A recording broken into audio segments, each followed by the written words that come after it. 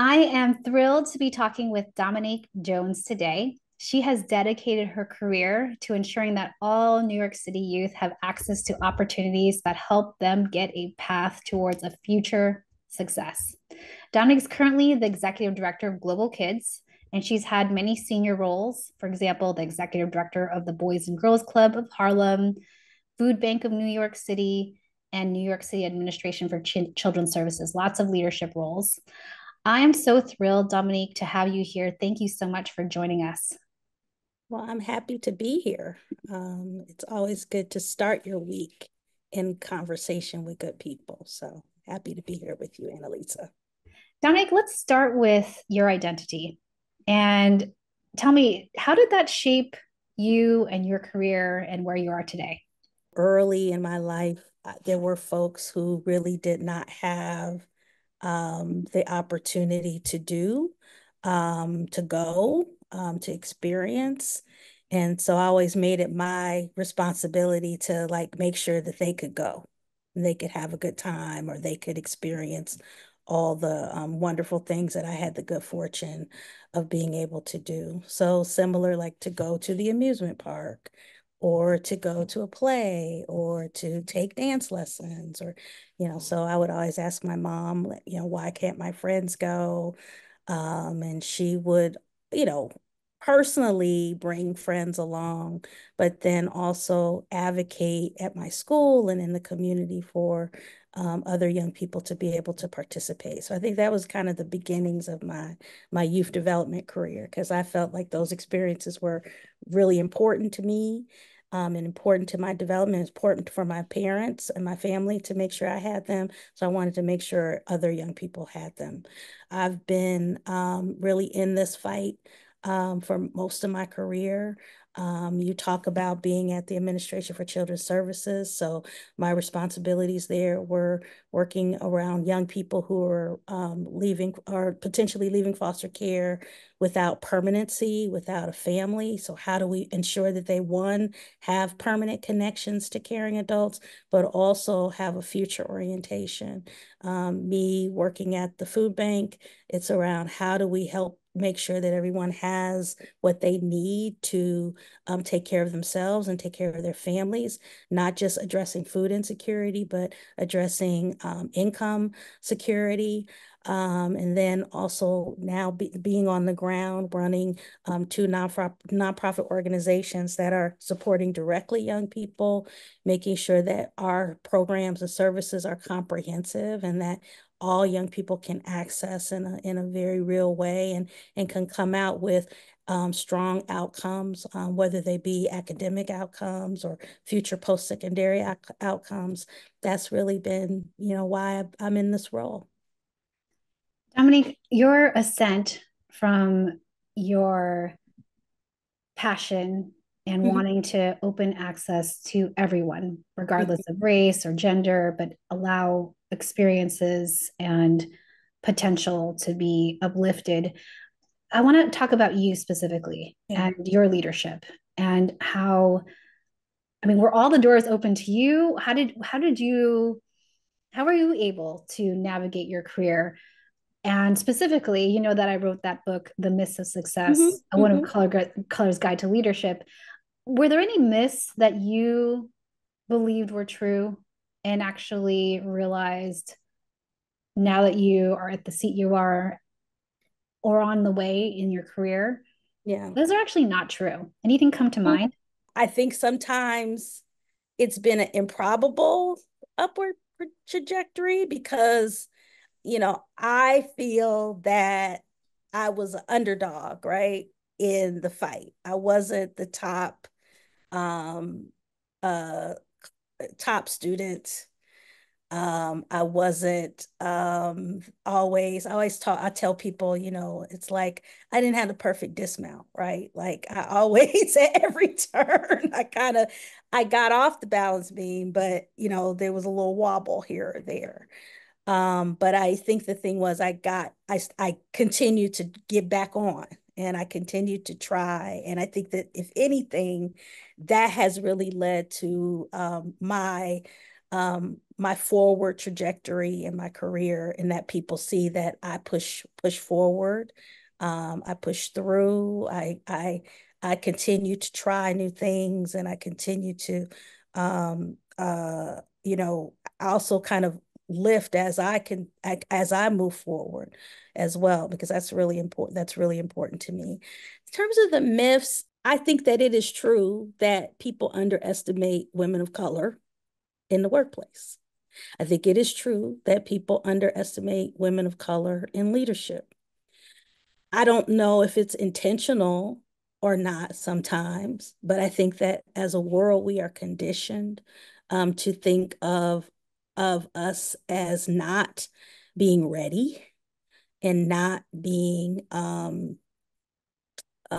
what's the right word? Um, able to truly navigate kind of all of the aspects, particularly in nonprofit leadership. That ain't true. That ain't true. You know, I found that I've had a varied career that has given me a lot of tools and that has given me a lot of experiences, and I think has made me multilingual in this work. I'm able to talk to program staff. I'm able to talk to donors. I'm able to talk to non-traditional partners, you know, traditional partners, all in one breath, because I've learned what their motivations are. I've learned what the things that they may find important, and I'm able to engage at that level. So if anything, nonprofit leaders are nimble, and women of color have time, you know, from the beginning time have had to be nimble in support of their communities and their goals. Dominique, you're so humble. I mean, as a Spelman graduate and the awards that you've won and the roles that you've had. So I want to make sure we call out what a badass you are, Mhm. and that it hasn't been all the things handed to you, which is why you do the work you do. Mhm. So I heard you say that you root for the underdog. It felt like maybe you were the underdog a bit in Mhm. not having the top grades, and yet you rose to, let's say, positions of power and influence because those same things that hold women of color back, not seeing the brilliance that we have, allowed you to develop skills, allow women of color to develop skills of flexibility, being nimble, and Mhm. particularly having I love that you said multilingual, Mhm. because yes, sometimes people call it code switching or assimilation, but there are some skills with that, in that you can speak to so many different people and very well, right? Like, even though I might not be from this very, for example, me personally, wealthy background, white, young Mhm. club, I've learned to be able to switch and connect in hopefully a value, like a still authentic to me. I'm Yeah. still speaking for myself, but I'm able to connect with you and find ways of real genuine connection. I see you, Dominique, at these events that I've been able to attend with you, that you build real genuine connection across the board. And I want to drill down on that, because Okay. it seems like one of your power skills, which is the ability to connect. And so there are people that are easier to connect with, right? Right. And there are people you're like, man, okay, put my cape on, I can do this. It's gonna put my, grit Yeah. my teeth. Here we go. And so can you talk to me about Well, I mean, I think connecting with people, being present is always, it's not a chore. Something I'd love and enjoy to do, but it's not easy. And I think that first of all, we've got to kind of acknowledge for me, you know, I have to acknowledge that, you know, that it's not always easy to enter a room, and particularly a room with people who may or may not be like you, and you have to kind of engage um, to be present and to get what you need out of the room, but also to give people what they need too, right? So, you know, so I think that if anything, I've always come into new spaces wanting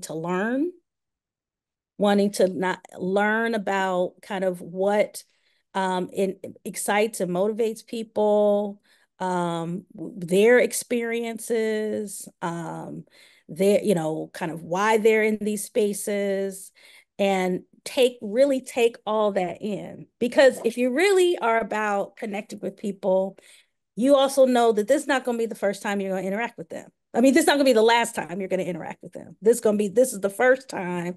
And it's really your responsibility to get to know folks, to meet them where they are. I mean, which is a core youth development principle. You don't kind of like try to force people into where you're trying to be. You try to kind of connect with where they are. And then I think from there, it's learning, and experiencing the moment with them together and trying to find even more connections for future interaction. So I think that that's kind of how I approach going into any space. But I will say it's, I'm a introverted extrovert, which is always interesting for me. I have been shy, even though, if I have a cause, I can be rah rah. But I think that I've had to recognize that in order for me to bring the most out of myself, I've got to get to know folks who are around the table, and really connect with them in a way that is authentic, and that is real. I was at a cocktail reception a couple weeks ago, and it was a different setting, different people. But from where I sat, I just was like, let me connect with like one or two new people in that setting. And I find myself complimenting people on what they wear or what they said or what they achieved. And and that's real because I admire that. I'm not, I like fashion, so I'm always looking at what people have on. I'm like, ooh, that girl, that's bad, that looks great. But from there, that's disarming for people, right? That's disarming. And that, that you build that connection from there, and you could talk about anything. You could talk about anything, men and women.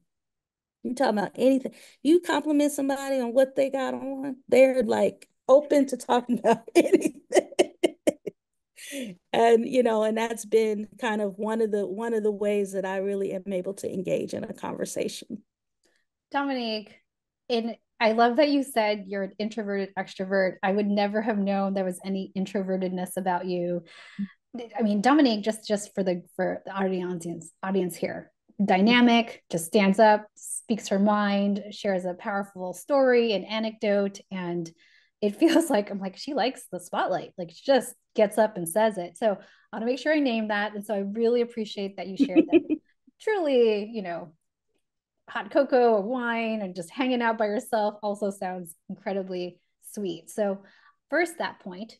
The second is that this idea that you can be yourself Mhm, and finding ways that feel genuine to you. I hear you say being curious and actually mhm. finding real ways to give someone a compliment that you genuinely appreciate. It feels like you're not trying to kiss ass here just for doing Mhm. that. You're actually trying to find something that you like about the other person. I found that tip when you're with someone you actually maybe have a challenging relationship with, when you can try to find something you like, it helps to one for yourself to find that there is something that I can admire Yeah. about the other person, and two, it is very disarming when someone gives you a compliment that says, "Wow, you see me.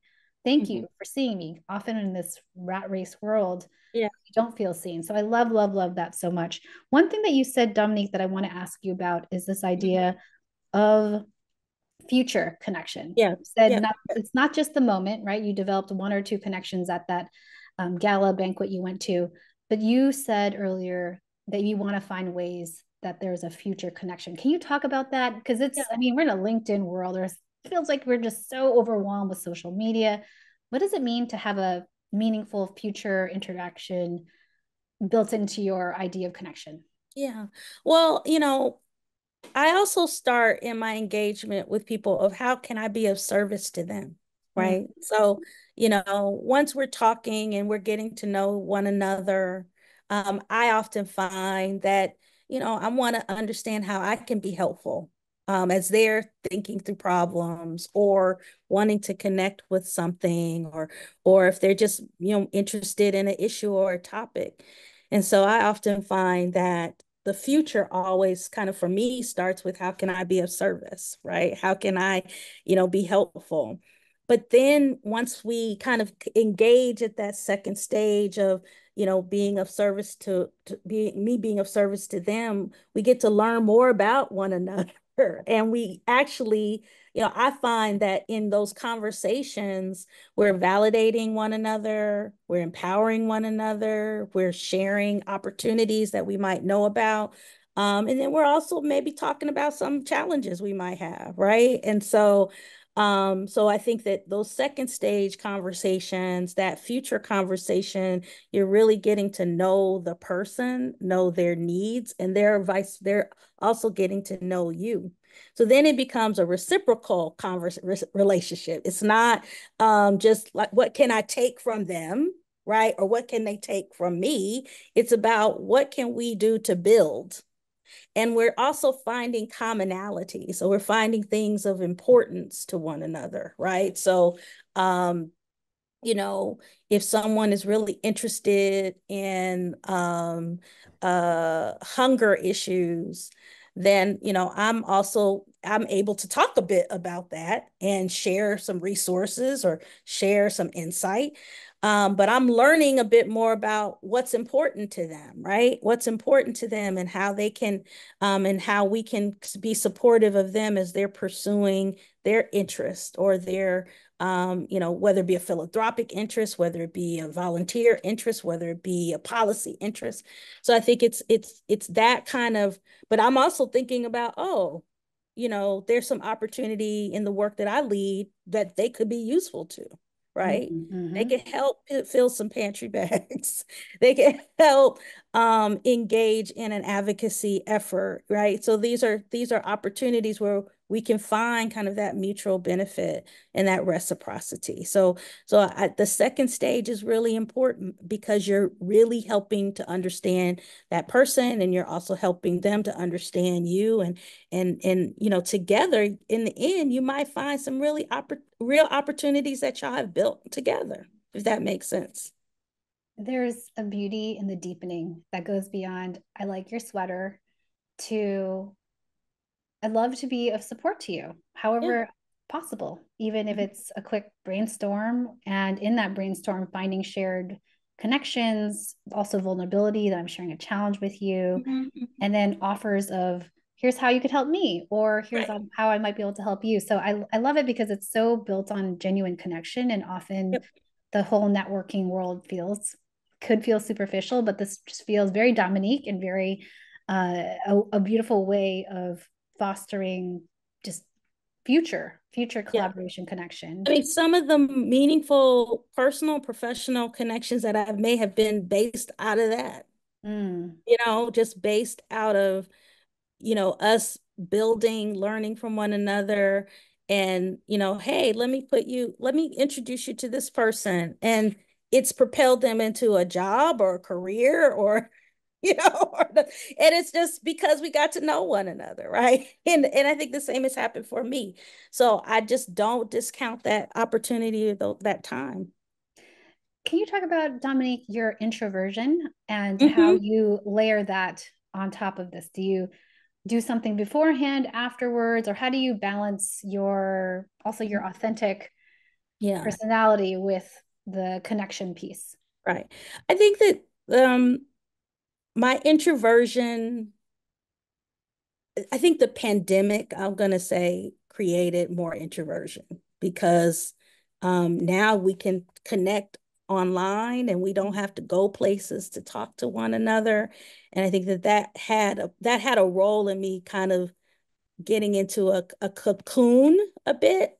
Um, and so I've had to develop some um, intentional practices as I go out into the world and connect with others. And so some of that is about, what I wear, and I know that might sound superficial, but I think it's important for me to build my spirit and my psyche to feel good in something. So, like today, I have this yellow top on. I'm very much about let's wear color because it's vibrant and it definitely makes you feel alive and connected. It may draw people into you, right? And so that folks are coming to you to, because of the color choice that you've worn. But it definitely sets the tone for how I want to be seen and be in the space with folks. I think that also what has helped me to kind of get out of my introversion has been just being intentional about, okay, when I go into this space, who am I looking forward to seeing? And I'm going to make sure that I connect with those folks that I know already. But who don't I know who may be in the room? And I want to make sure that I've connected with them and started kind of the first phase of conversation. Because I think that that in itself gives real meaning and intention to wherever you're going, right? I was at a breakfast a couple weeks ago, and I was invited by a consultant that we have, and they had shared with me, okay, these are the folks that are going to be there. And I said, okay, well, I want to make sure I connect with folks that represent this institution because I've learned a little bit about an initiative that they're working on, and I want to get some more insight. So I really mapped it out to that's who I want. And some people may say that that just feels a little I don't like what's the right word, like staged or forced or, I think it's intentional. Intentionality is so important. Something I tell my staff, like whenever we're doing something, we want to walk into it with intention, because if we have that, then we know what we need to get out of it and we know how we're going to benefit from being in that space or place. So I think that those are the things that I have really done to break me out of the kind of the introversion, particularly in this time. I think it gets easier when you're with friends or you're with, colleagues that you love and care for. You definitely feel at home and can engage a little differently.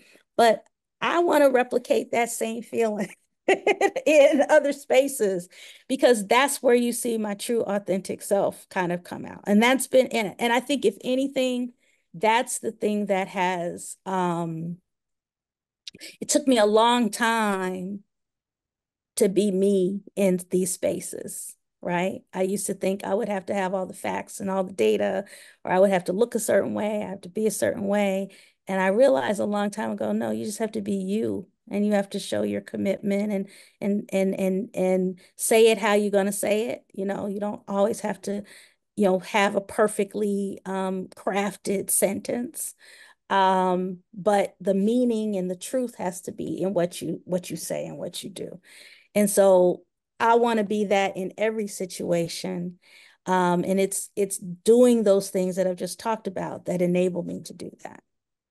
So beautiful, Dominique, because often as women of color, we think we need to be something else with all the strength and being flexible, nimble with others, that we have to be something else all the time.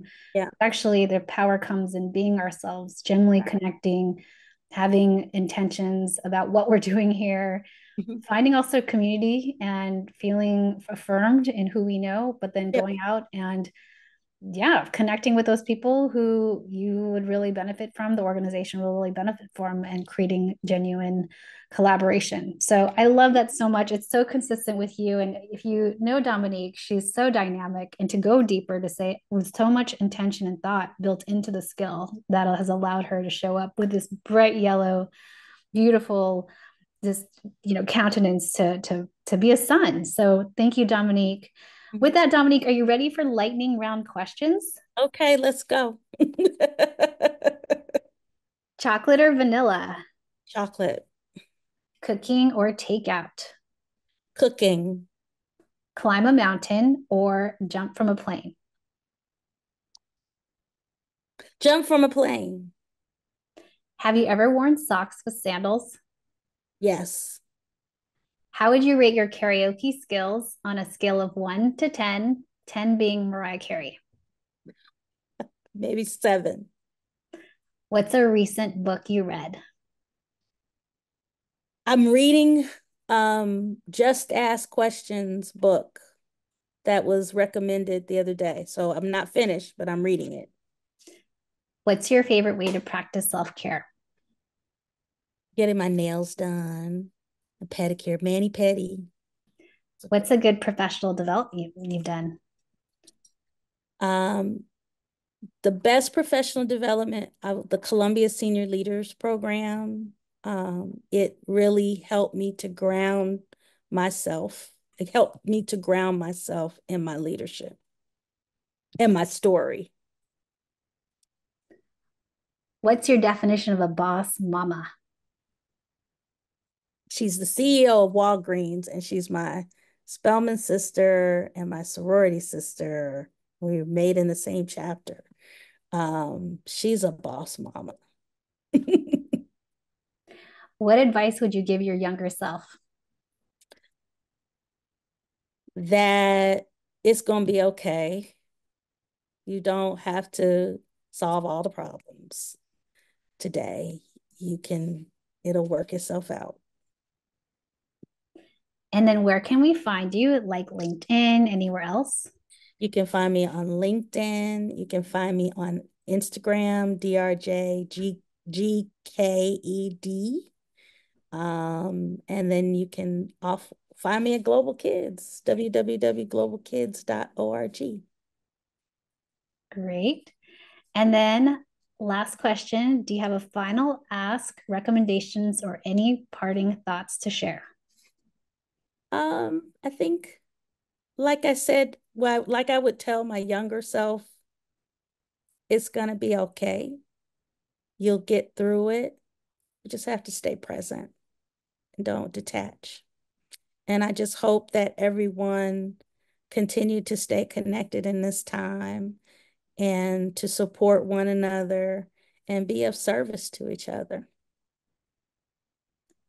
Thank you so much, Dominique, for joining us. What a lovely conversation. And I love so much the yellow and the advice and be ourselves, and it will be okay. Thank you, thank you, thank you. Thank you, Annalisa.